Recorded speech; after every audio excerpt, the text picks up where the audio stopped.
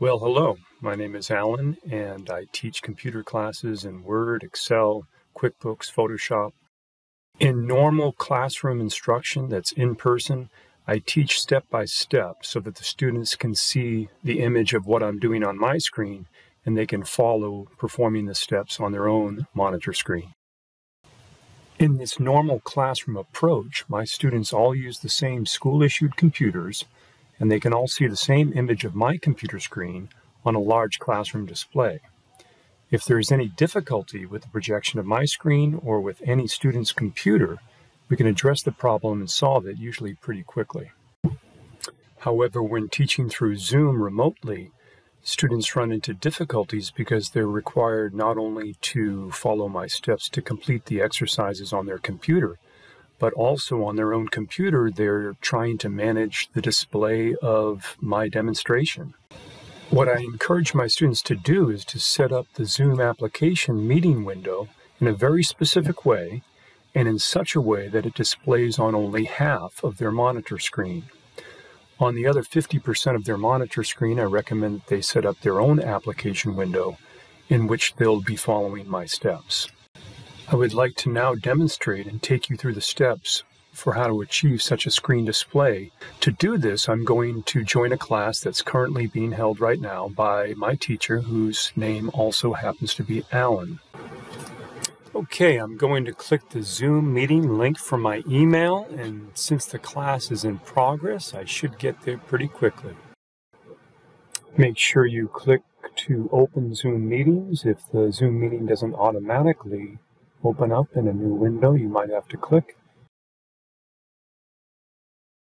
Since the class is already in progress and since there is no waiting room, I'm in the class meeting Zoom window pretty quickly. First thing I like to do is to make sure that my video is turned off and that my audio is muted.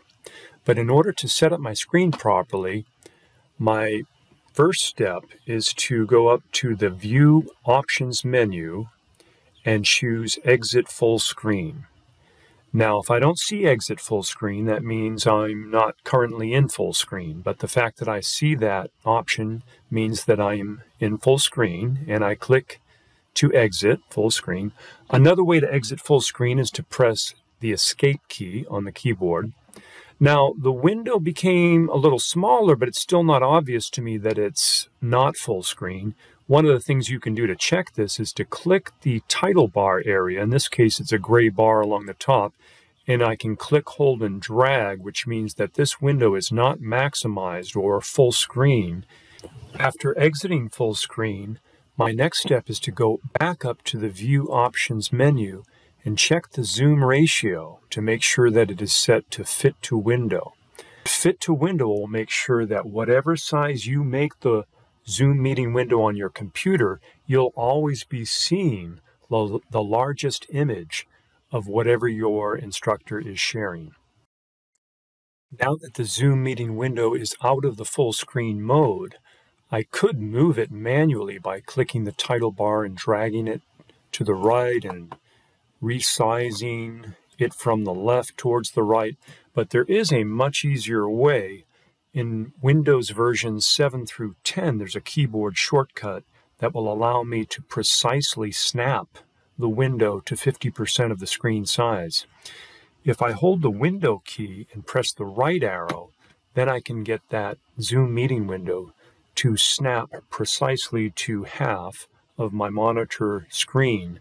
On the left side, since I'm in Windows 10, I'm being shown the available windows, other programs and other documents that might be open on my computer that I can make fit on the left side of my screen. I'm going to click the thumbnail for my Excel project, and it will fit precisely on the left side of my screen. If I'm in Windows 7 and I use this same shortcut, I get almost the same result. The window still snaps to the right side of the screen, but on the left side, I won't see thumbnails of all my available open windows. The solution, whether you're in Windows 7 or Windows 10, is to use the same keyboard shortcut, the Windows key and the left or the right arrow, to resize and reposition any window that you want to have access to. If I click on this electronic textbook that's in the background here to make it the active window, I can press the window key and press the left arrow. And now it is on the left side of my screen while the Zoom window is on my right. Now previously I made the Excel window appear on the left side of my screen. If I navigate to that, it's still on the left side of my screen.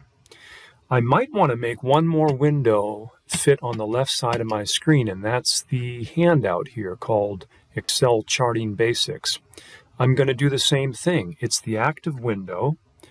I'm going to hold the window key and I'm going to press the left arrow, and it snaps to the left side of my monitor. So whether I'm looking at the handout, my Excel worksheet, or the electronic textbook, I can always see the Zoom window and what my instructor is doing on the right side of the screen. I can see that he's made some changes to his spreadsheet, and I've fallen behind with a couple of the numbers. In B4, I'm going to put in the price $4.99 and 3.50 for the notebook. It looks like he's entering something for the pencils right now. It looks like he's entering 99 cents. And so I will enter 99 inside the cell for the pencils. And finally, it looks like he's going to put in a price for lunchbox. There he goes. And I'll go ahead and put in my price for the lunchbox as well. I'd like to review with you those steps to set up your Zoom and application windows. Step 1, exit full screen by pressing Escape, or by going to the View Options menu and choosing Exit Full Screen. Step 2, go to View Options again and set the zoom ratio to Fit to Window. Step 3, press the Windows key on the keyboard and the right or left navigational arrow to set the Zoom meeting window to the right or left side of your screen. Step 4, you'll see thumbnails of available windows that are open on your computer, like handouts and textbooks. Click the thumbnail of the one that you want to see on the other side of your monitor screen. Now, in Windows 7, you won't be able to do Step 4. You'll proceed to Step 5. Step 5 is to go to any window that you want to be able to access during the class meeting, and using the window key and the left or right navigational arrows to place them behind your application window. This way, the Zoom window is always open on one side of your screen, and your application window is available on the other half of your screen, and you can easily navigate to any of the other resources that you want to see during class. I hope you found this tutorial video helpful, and I hope you'll now be more successful in your step-by-step computer classes. Thanks for watching.